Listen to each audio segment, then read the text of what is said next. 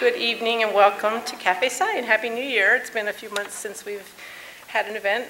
So I am Marty Ritchie from our corporate communications group here at SRI. And thanks again for being here if you're a first timer or a veteran.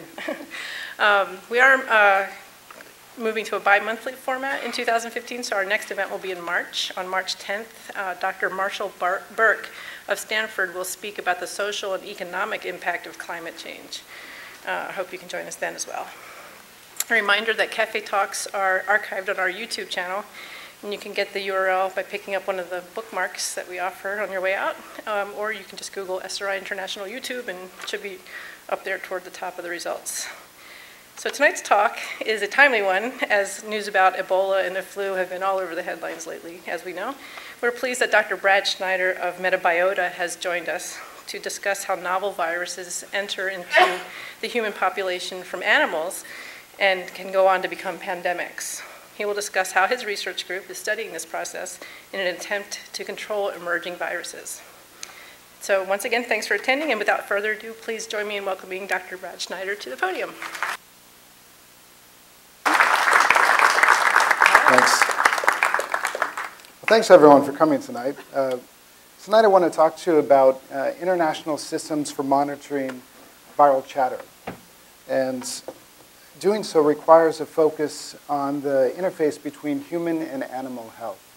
And such a system, if successful, would allow us to identify threats before they emerge. And usually at this point in my presentation, I have to spend a fair amount of time explaining to the audience and convincing the audience of the importance of zoonotic diseases. And for those of you who don't know it, zoonotic diseases are diseases that are derived from animals and infect humans. But the viruses have been quite busy lately. And lately the media has been doing my work for me. And daily we're now throwing these images. And oftentimes the media doesn't do the best job, and perhaps they're a little bit volatile in their message, but it does help to bring attention to these important issues. And overall, the consequences of outbreaks have moved from predictions and estimations to real reality. So there are dramatic changes in our world at both international and at local scales. And our interactions with new viruses and their connectivity with our world are changing dramatically. And this is influenced by a variety of different factors, as shown up here.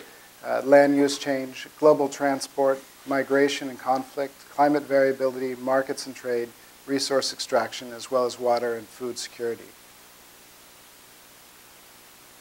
The intense risk from microbial threats today is fueled by the interconnectivity of our world. This is a short video that shows all of the inbound and outbound flights in the US over the course of a single day. And you can see the scale and number of flights. You can make out the entire shape of the US, and you can even get a sense for the time of day based on the wave-like patterns of these flights across the US. And if you could imagine, these types, this same level of flights are occurring internationally. So we've really grown to become far more interconnected than we used to be. So we can no longer rely upon geographical separation in order to protect us from the spread of infectious diseases. In our interconnected world, an African hunter who's infected in his village can make his way to the capital city and be on an airplane in Paris in a number of hours, and soon thereafter could be in LA or New York. You can see here a diagram that shows the buildup of air networks over the past century internationally. You can see how dramatically those have built up, especially in the areas of the developing world. It's important to note that this buildup of the transportation network isn't limited to just air networks, but also on the ground at a more local level. Roads are being built into areas that previously were pristine and untouched. And so the connectivity of villages that used to require days of hikes or even a motorcycle ride of a few days as well, now have a paved road that linked them directly to the capital city. As an example, this is a what-if scenario that we put together for the spread of Henipavirus from Indonesia. And I don't know if all of you know this, but Henipavirus was the virus that was used as the model virus for the movie Contagion. And you can see here that in this model, 127 countries are reachable with flights of less than 2 legs. And in red are those countries that are reached first, and in yellow are intermediate, and in green are the latest arrival. And it's important to note that in all of our models, regardless of the country of origin, the US is one of the first ports of entry. And this is because the US is very well connected in the international network and acts as a sort of hub. And unfortunately, our current approach to outbreak detection and response utilizes more of a wait and respond type approach. So because of that, there are big delays between the first case and detection and later identification of the virus or pathogen for that matter. And sadly, this is actually somewhat of an idealized graph. In most cases, this isn't something we even can achieve. Maybe in the US with a virus that's well known, we could achieve such a curve like this and have an opportunity for control. But were this to occur outside of the US in areas that don't have the capacity for detection, or if it was a new virus, this would be pushed farther to the right, or in some cases, we may not even identify the virus at all. As a real-world example, this is the first 9 months of the Ebola outbreak in West Africa that you've all been hearing about on the news. And you can see here that even though the first case emerged into humans probably at early December, it took us until the end of March in order to even identify that this outbreak was caused by Ebola virus. So it makes you think, had we been better prepared and better set up in these locations, could we have restricted this outbreak to just one country or two? And would it have been as bad as it is today? So I think I've probably convinced you that we need to shift from a conventional reactive approach towards a proactive, predictive approach. And to do this, we really need to push this entire graph farther to the left, allowing us to detect and identify cases very early on after that first case occurs. And this opens up a much broader opportunity for control. The importance of this early detection can't be overstated. If nothing else, by detecting an outbreak early on and identifying it, we have a much greater opportunity to control it. And control equals fewer cases and hopefully lower mortality associated with that outbreak. From the virus's perspective, control of the outbreak early on allows fewer human-to-human transmission events, which is very important because as a virus transmits from one human to the next, it learns more about our defenses and becomes better able at infecting us. So by catching an outbreak early on, we may have an effect on the transmissibility of that particular agent. From the scientist's point of view, by detecting an outbreak early on, we're able to better characterize the pathogen, and this allows for higher quality and faster diagnostics and also better therapeutics. So to do what we're suggesting here, to push this graph farther to the left, one of the first questions that we really need to ask is, where is the front line in the battle against infectious diseases? This is important because we need to know where to put our efforts and where to build up capacity in order to detect and respond to both new and emerging viruses. A lot of attention has been paid at major transportation hubs, like major airports, or train stations or metro stations. Here's a picture of the Singapore arrivals lounge during the swine flu outbreak.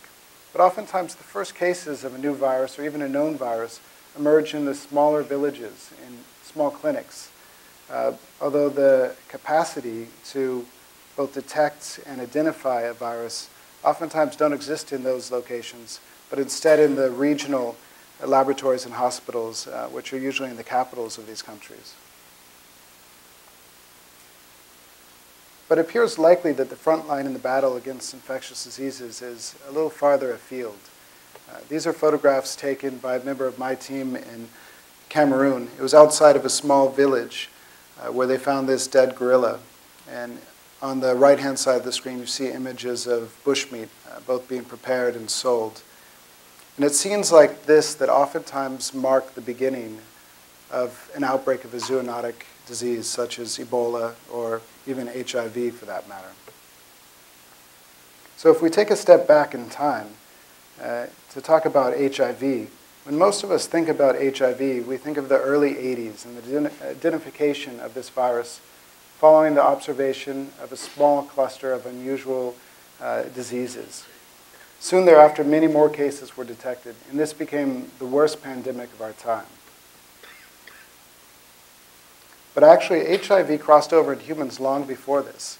It likely crossed over in the late 1800s or early 1900s when it jumped from chimpanzees into the humans who hunt them. It was present at the time that this photograph was taken in Congo in 1929, before the Great Depression. And likely by the 1950s, there were thousands of cases in villages just like this.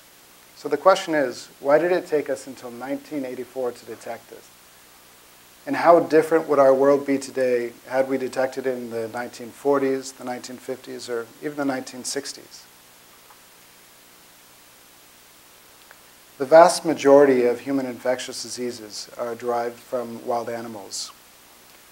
And viruses are constantly pinging us and testing our defenses. One can delineate 5 stages in the evolution of a virus from an exclusively animal virus to a highly adapted and specialized human pathogen.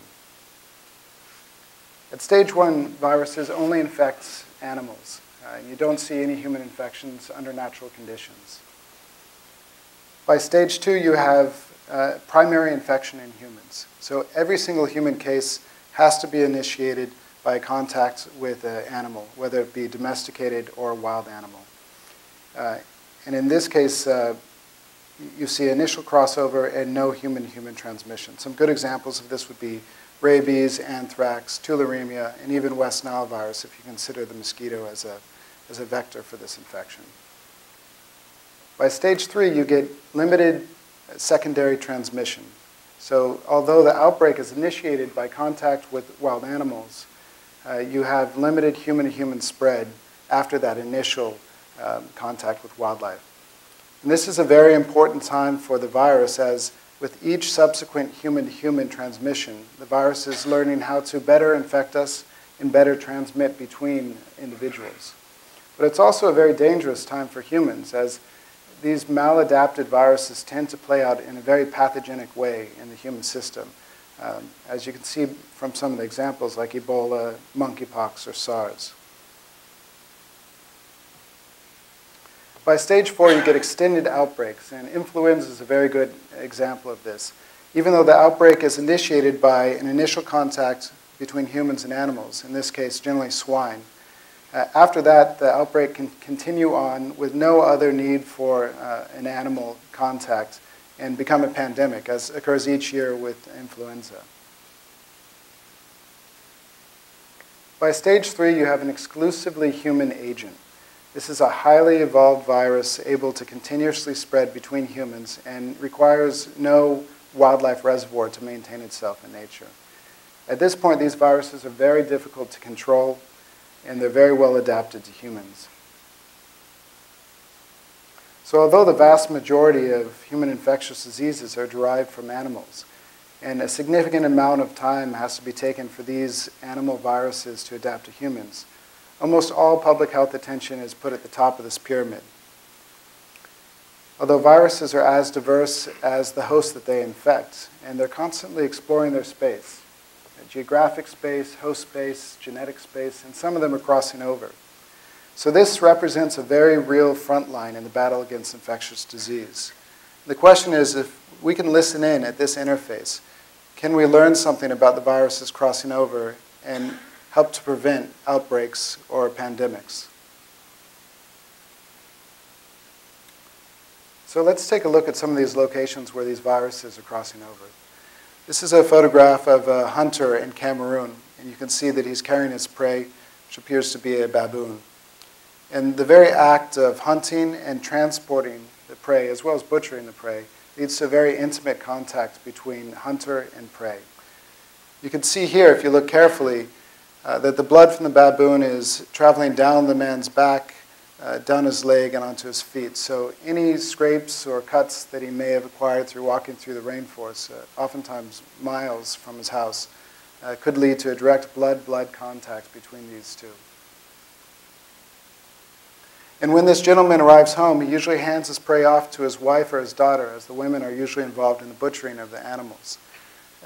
As you can imagine, butchering of the animals is an even higher risk activity. One, because you have a sharp object in your hand and people are prone to cutting themselves. But secondly, you're actually opening this animal up and you're exposing all the bodily fluids and blood of this animal. You can see here as the woman is cleaning off the kill, this appears to be a small mammal, a small deer known as a duker. She literally gets hand deep in the bodily fluids of this animal. So any cuts from this butchering or a previous one or any other activities would allow for direct contact between her and any pathogens that may have existed in this animal. And of course, hunting isn't limited just to one member of the family. Generally, all members of the family are involved in hunting.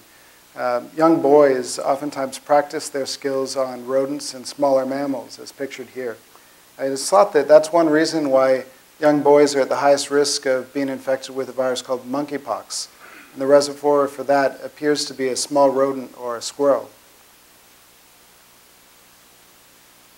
And I have some additional photographs here just to give you an idea of some of the diversity of species that are captured for bushmeat, for food.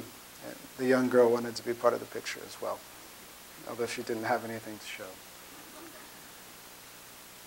And here's a picture of bushmeat at the final stage of its preparation. So this is a fully cooked, looks to be a small monkey, and it's ready to eat. At this point, the risk is very minimal. A well-cooked meat no longer harbors any active virus. But I also put this here because I think it's necessary to point out that bushmeat is a very necessary and important form of sustenance for the families all over the world. And in no way do we want to demonize the individuals engaged in this activity, but rather eventually shift their behavior so that they can do it in a safe way and perhaps deal with less dangerous species as they do it. And of course, although all the pictures that I've shown you thus far are from Africa, this type of activity is occurring all over the world. These are images taken in a wet or a live market, as they call them, in Central Asia. Actually, I believe this is in Guangzhou, China. You can see in Asia, the activity is far less individual and it's a little bit more industrialized. So in these larger markets, you get a mixing of species. And generally, the animals are brought to market alive so that they're fresher and they're butchered at the market. And you can see on some of these images, on the top left especially, that you have levels of animals on top of each other. And there's no floor on the bottoms of those cages, so they're able to interact with each other in a not very sanitary way, which can cause a lot of interaction with the viruses that they have and lead to cross-species transmission events. It's at sites like these where SARS or H5N1 first transmitted over into humans. And having multiple species of wildlife along with the domestic animals can help to ease the jump of viruses from animals to man. And here I have a video taken in a bushmeat market in Indonesia. And you can see here the variety of animal species present, both wildlife species and domestic animals, and they're butchered on site. I've been in some of these markets before, and as the meat is being chopped and you walk past, oftentimes you can feel little bits of tissue, bone, or maybe brain hitting your arm and head. So there's all sorts of opportunity for contact with the blood and bodily fluids of animals. Also, when you look at the floor of these areas, you can see they're just covered with blood and guts, so not the safest of environments. There was someone chopping the meat. You will get to see a variety of some of the wildlife species coming up here, I believe. In the center of the picture there are bats. They remove the wings and they smoke the outside of them to make them last a little bit longer in the market. The wings are oftentimes sold separately. And here you see a variety of rodents for sale.